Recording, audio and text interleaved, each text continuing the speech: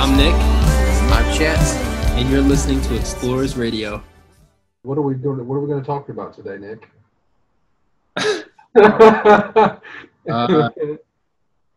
there are a lot of people that, are concerned about these grown men that are, Prowling. just prowling around the internet, prowling around the chat rooms, and we've kind of stumbled across some of those, in our journeys. We're here to talk about predators, people. Yeah. It's a sensitive topic, but we take it very seriously. Yeah, again, well, not again, but to go ahead and clarify for whoever's listening, for the small group, for the 2 or 3 people that are probably going to hear this, we are not here to make light. We are not here to make light of this topic. It's a very serious issue. It's something that does happen. It happens every day. It happens very often, and this isn't something we joke about things and we make jokes, but we do not. This is not a good thing. This is not okay. We do not want. This is not something that we don't like that this happens. It's something that is sick. It's twisted, and people that do it should be punished severely, and should be pursued to the fullest extent of the law. And so we do not in any way endorse or support this behavior with such as what we're about to speak about. So let's just throw that out there. This is not okay. Any type of sexual abuse is not okay, never okay. And if you are a victim, it is not your fault. Yeah, I think you put that pretty well. So I'm not gonna elaborate on that. Yeah, just for whoever hears this, it is. If you have been sexually abused as a child or a preteen or just at any age, it's not your fault. And you can say, well, you put yourself in that situation.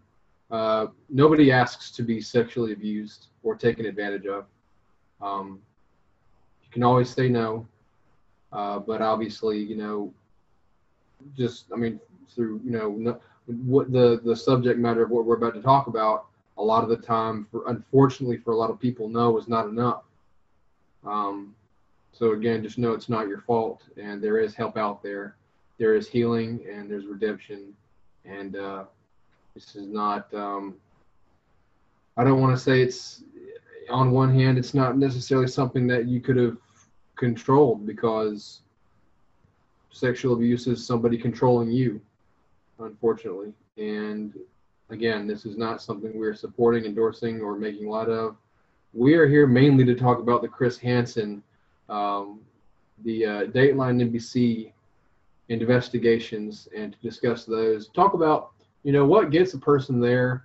How does somebody go from how these family men who have wives and kids of their own, how were they able to make the conscious decision to, at that point in time, whenever the Dateline investigations were actually happening, what got them? Why did they go to the chat room and seek out, and not just stumble upon, but 95% of these men sought out young girls and boys to take advantage of and take away their innocence?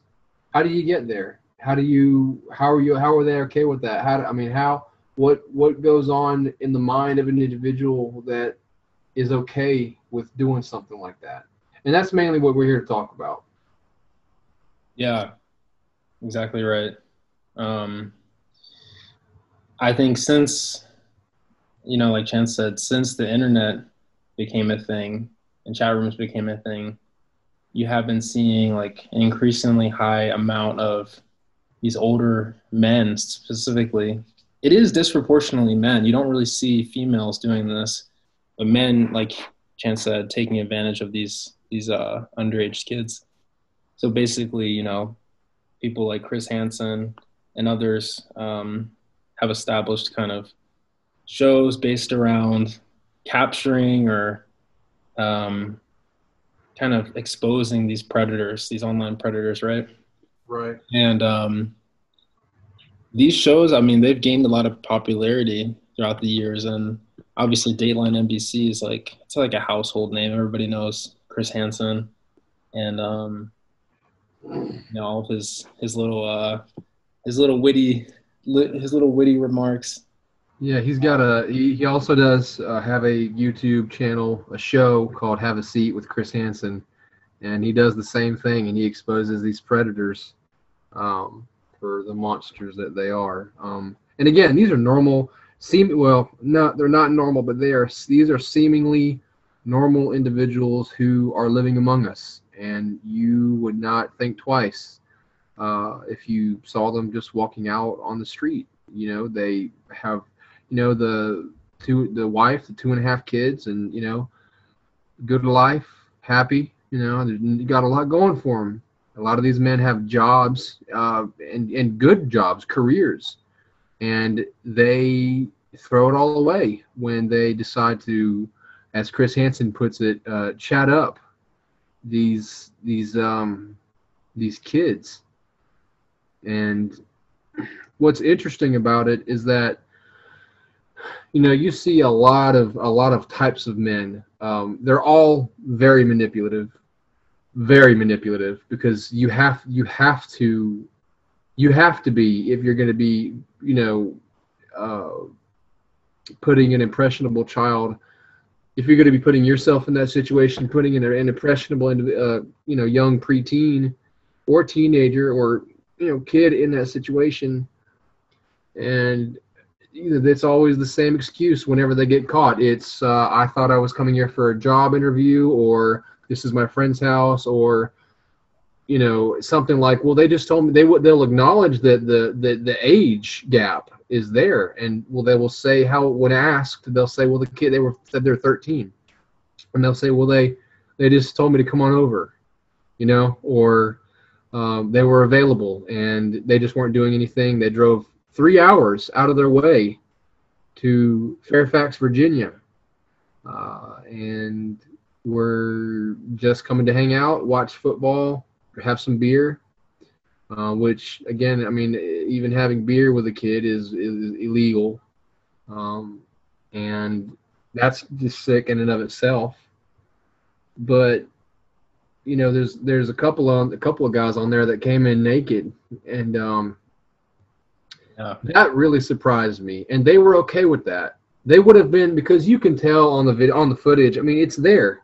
We have the visual. They walk in like they own the place. And what's interesting about that is and again, they said this in the show, but they've either done it before or they've chatted online with this individual so frequently and gotten so in depth. And I hate to use this word intimate, because using it to be intimate with a young, person at that age is sick. But they've gotten intimate with them, and they feel comfortable. They either feel comfortable enough to do that, or they've done it before. And I think most of the time it's reasonable to say that the latter is true, that they've done this before, especially in the case of John Kennelly. And I'm okay with bringing up names here, because, I mean, again, these guys, I mean, some of these guys, I mean, you could be, if you're on the sex offender registry, I mean, your name's got to be put out there, Mm-hmm. I mean, everybody, even the predators, there's healing for them. There's redemption and for them too. They can move on, but it's still their name. People have to know, that's a consequence of something like this. And whenever you get to that point of, you decide, well, I know that I'm not going to do this anymore. I've been rehabilitated and whatnot. I mean, people, it's just hard. I mean, you have to put yourself in another person's shoes. I mean, they don't know the journey that you've taken, and that you're not going to do it again, because, a lot of people just go ahead and say, once an offender, always offender. And I think there is some truth to that. but I don't think that's completely true. Uh, it is possible to heal from this and to become a better person, a better individual, get a product, to go from this to a true productive member of society. But it is a long and hard road back home. Um, and a lot of them, I would say most of them don't make it. I mean, I don't know I'm not as well read on the stats for that, but based on what I've seen and what I have researched, most of the time rehabilitation is short-lived, unfortunately, and that could mean that's relatively speaking. For some, maybe 5, maybe 3, maybe 10 years, but at some point, a lot of these guys do tend to. It seems they it's like with cigarettes or drinking or whatever. You do it again and you're back on your kick. And it really is sad, because here's what you have to remember with people like this. I mean, people there's really no empathy mostly for these guys. But I don't think it's bad to in some way feel bad for them too, in that not feel bad that they got caught. They should have been caught, and they should, again, be pursued to the fullest extent of the law. But a lot of these people that do these kinds of things have been sexually abused themselves at one point in their life. And that's sad. It really is sad. And, just because they've done what they've done with this person does not mean that the pain in their life is insignificant or doesn't matter, because it does. But it matters seemingly less now that you have put yourself in a situation where you are willing to put that, to inflict that pain onto someone else that doesn't deserve it, just like they didn't deserve it. That doesn't make it okay for them to do what they did. No excuse for it. Again, gavel's got to come down on these guys, and there should not be much mercy at all, because you got to think about this. This is not just something that affects the kid. I mean, it affects families, and when things like this are found out, I mean, it can tear families apart. Now, I mean, families stick together, but I'm just saying tear them apart is in just ruin lives. I mean, just for what you wanted to do and have that pleasure for yourself, you've caused. I mean, this is something that kid's gonna have to live with for the rest of their life, and they're gonna wonder, why did they do that to me? What did I do? What did I do wrong? Was it my fault? Like, what could I have done differently? And the answer is that they could have done nothing differently, because they're impressionable. They're not developed enough to be able to make those smart calls, those calls of an adult, to be able to say, this is a bad situation. This guy's trying to get at me and get me to do something that I know is not appropriate, and he's going to hurt me, and he may not hurt me physically, but he's going to hurt me emotionally, mentally. And a lot of the time they do hurt them physically. Remember that one guy that had a paddle and some rope or whatever, and he sat in the chair, and they cower down when Chris Hansen confronts them. It's just amazing, these guys, the demeanors that they just completely go from like this casual, just strolling in like they own the place, It's like, just have some cookies and milk, and then they cower down to a little puppy dog. It really is. I mean, it is. I can't. I don't ever want to imagine. I don't want to know what it feels like to be in that spot. I really don't. Yeah, me neither. That's gotta be just like absolutely. I mean, obviously it's traumatizing for the individual that was harmed, but imagine being the predator and just like feeling just everything rushing, finally feeling a sense of guilt and having to like face it versus like ignore it. Because I'm sure a lot of these guys do feel guilty. I don't think that they're so far removed from like society that they're like, not feeling any sort of remorse, but obviously their desire, is just so strong that they just turn off any sort of social cues or limitations that other people would always have on, that they don't question that sort of thing. I think not to cut you off, but I think that you have to question: are they sorry that they got caught, or are they actually sorry that they did it and Yeah. sorry that they were going to literally ruin another person's life?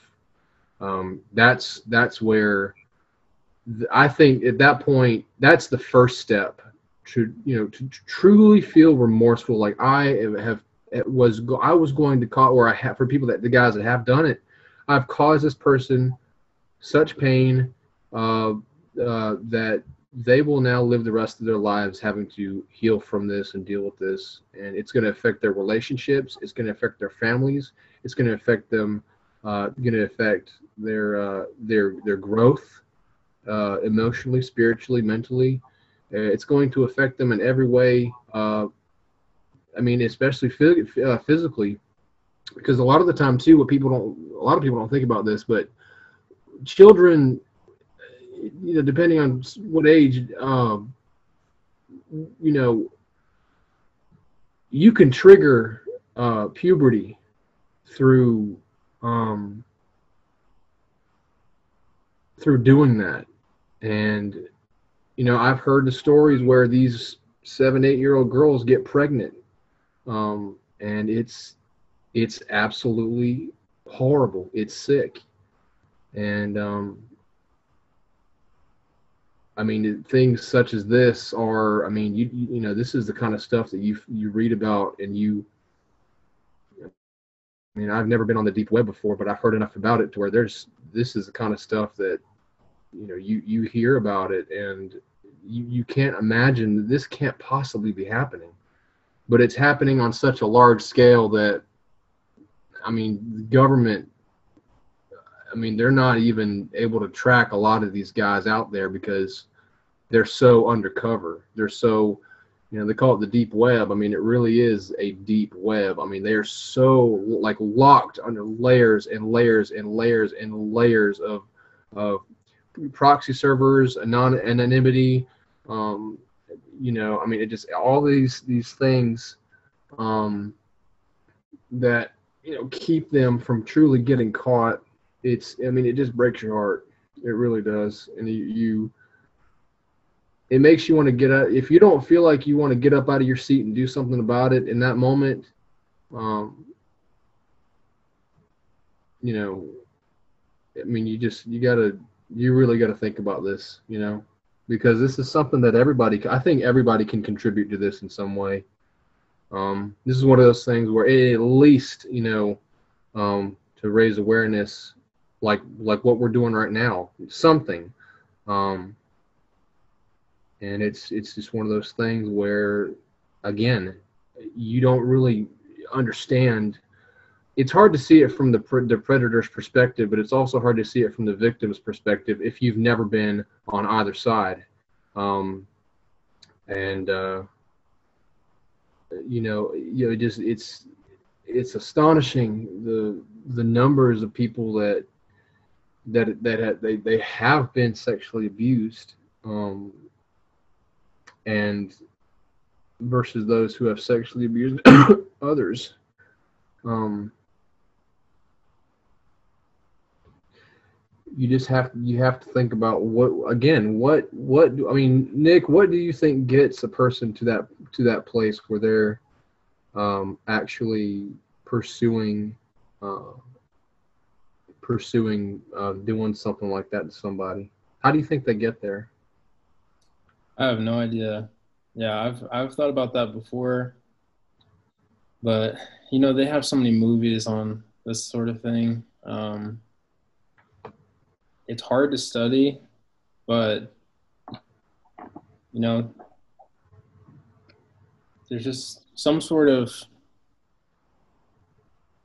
argument, between nature and nurture going on, where on one hand, maybe something traumatizing happened to these men, deeply impactful from a young age, and caused them to kind of become rewired, to think like Right. this, to think that this sort of thing is okay. Or if they don't think it's okay, to still actually make them act on it. And then on the other hand, you have the type of guys that maybe this is just how they are, and they were always like this. You know what I mean? Or if they weren't always like this, it was always something that was kind of, uh, deep in their personality and waiting to be exposed. Once they reach a certain age, Yeah. it kind of begins to show little signs here and there. Um, so I don't really know which of those is kind of like the dominating force here. And I don't know if it really matters. I mean, maybe some one of those sides is offered more like empathy, but it's just either way, it's sick. I mean, it's like a wrong act is a wrong act. You know what I mean? It's just like Right. just it's hard to have any sympathy. And the thing is, whenever you hurt somebody, it doesn't matter if you meant to or not. You hurt them. You don't get to tell someone that's hurt, well, I didn't mean to, or you shouldn't feel hurt. Um, they're hurt, and you can't undo that. You can apologize, you can change your actions and change how you feel, but that's the fact that it's been done will always be there, and it's a scar. And scars can heal over time, but a scar is a scar, and scars stay. That's why it's called a scar. You know. Yeah, it's a good point. Um, but yeah, if you haven't, if anybody's listening to this and you haven't checked out the show, you can find uh, To Catch a Predator. I mean, that's really the original that kind of started all this. You can find that on YouTube, all the old episodes and stuff. And Yeah, I don't think they air it anymore. I don't even think they do reruns. yeah, I think you're right. I haven't seen or heard of any. I think it used to come on ABC maybe back in the day, but no one really has cable nowadays. So, um, yeah, it's kind of like a comedic take on it. It takes it very seriously.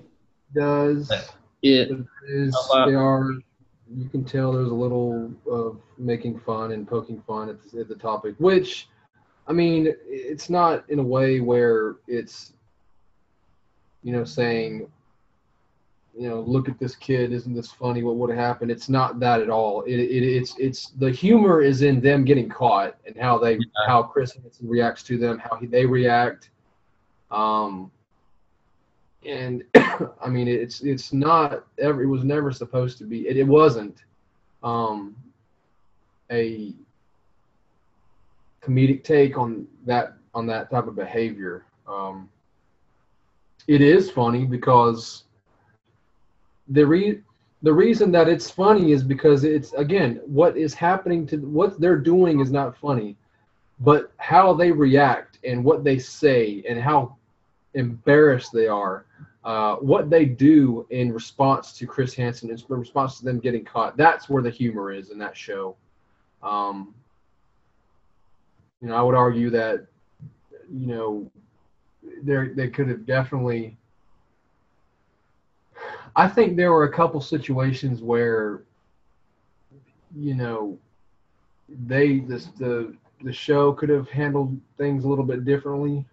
Here's something else I want to throw out there real quick, and this may be unpopular opinion, but I truly believe that what can also contribute to this is pornography. And the reason I say that is because what happens when you watch pornography, if you watch it long enough, and it can change your brain physically. And the dopamine receptors in your brain, where you release it, it's when you watch it and I mean, why do we watch pornography? We all know why we watch pornography. And when you do that, you're giving yourself a reward for nothing, and that changes how um, it changes your brain, and you get to a point where what you're seeing is not enough, and you keep wanting more and more and more. And for a lot of people, that can become, getting to a point where you just this is you fulfilling your fantasies. And they say on there, well, this is just a fantasy. This is just And the thing is, and Chris Hansen said this, and he was right. It became reality whenever you came and showed up. And Yeah. they say it was he said role play chat room, dude. No, it wasn't a role play chat room. You knew you were talking to who you thought was an underage kid, and you kept going. There was no conversation about role play.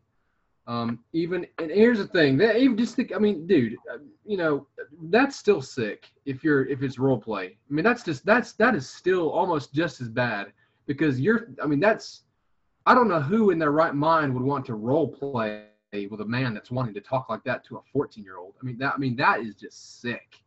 So that, I mean, they think that's okay, which it's not okay, but I guess you can't really get pressed by the law with that if you both agree this is role play chat room. Okay, we start now. That's still disgusting. Yeah, it is definitely.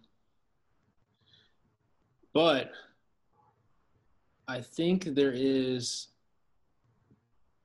a point when that line doesn't work because if the ages are defined before the role play happens and both parties know excuse me, both parties know about each other's ages, then there is no role play. Like you can't you know unknow someone's age and make that okay. I guess retroactively, like the old man that's chatting up this 15, 14-year-old person, if he knows that that person's 14, 15 and then starts to role play, it's still illegal from my understanding. Yeah, well, I'm just talking about two people that are adults and then they role play as they're younger. Like one of them's younger, one of them's adult. That's still sick. Oh, okay, my bad. Sorry, I didn't get that.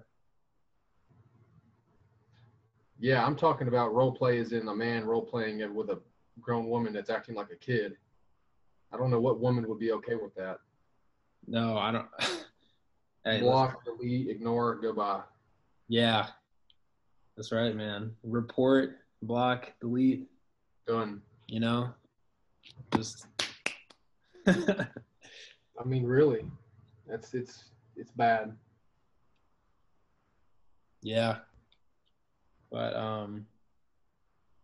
yeah. I mean, these things are obviously serious. We've talked about that. But if you want to laugh and you want to kind of feel a bit of relief knowing that the good guy always kind of comes out on top, then that's actually a good show because these predators, the only episodes they air are the ones where the predators get caught.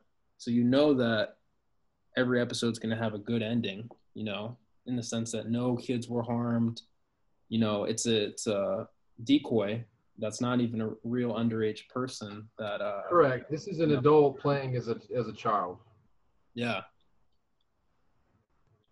So no one, there's no one getting harmed. They partner with a sting. I don't even know what you call them, like tetracore. What are these? what That's are what these? it. Perverted justice was the one they originally used, and the Tedric Core was the group that they used for Hansen versus Predator when they brought it back for a brief period. Okay, yeah. They basically partner with these organizations that help to learn these guys, and Which was great. yeah, it works well. I mean, at least from the show standpoint. And there's some of these spin-offs, and I don't know if you've seen any of them, but there's a guy named Cassidy Campbell, and I don't know if you've seen it, but he has his own spin-off, and it's actually pretty popular on YouTube. I don't know, have you seen it before? I feel like I've run across it.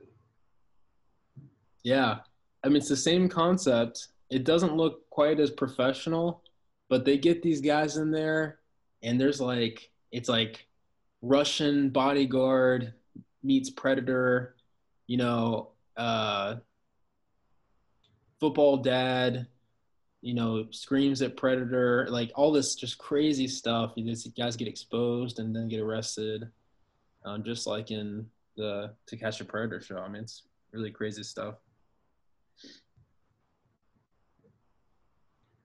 I mean, it is crazy. It's sick. Yeah, definitely is. But you gotta love it. I love it, man. You gotta love the show. Gotta love the show. Gotta love Chris Hansen. Besides his whole tax fraud, getting arrested or this I guy. don't even want to talk about that. Yeah, That was sad. he's supposed to be. I mean, that was something else, man. Yeah, it was. It's funny. But it's just, I mean, you really got to just, I mean, you feel, it's just, I just don't know what to say about it. I mean, you really don't know. There's nothing to say. I mean, it's sad, it's sick, and for people out there that are going through this, I mean, again, there's help, and there's healing. You can move past this, and it is. I mean, there's hope. There's always hope, and you're not damaged goods.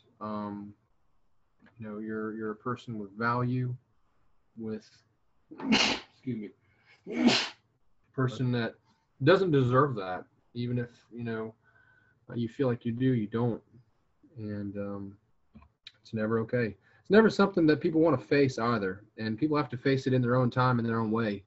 But it's very uncomfortable, and you just know that again, if you feel like you have been sexually abused, there are definitely there are resources for you, and you can reach out to those. One of them is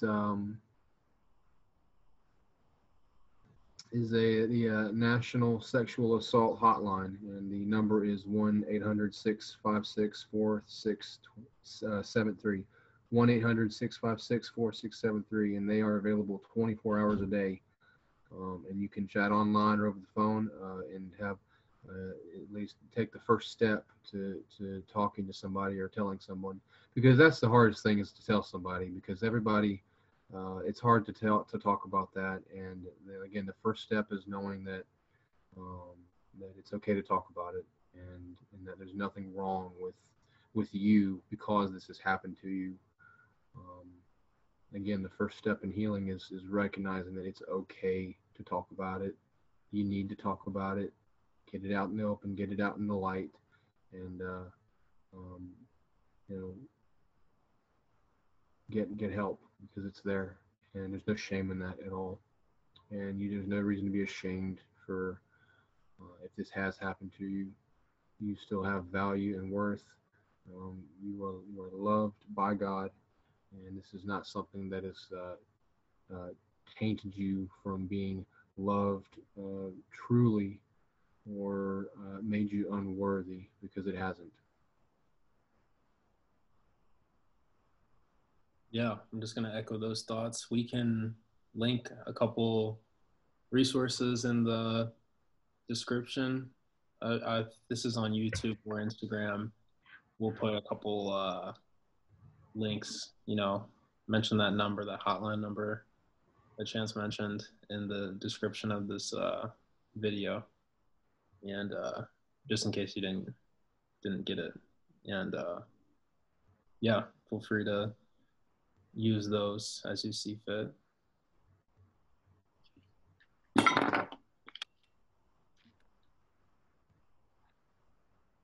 But we appreciate you joining us for another episode, and we look forward to having you on our next one. Hopefully you'll join us. Until then. Until then.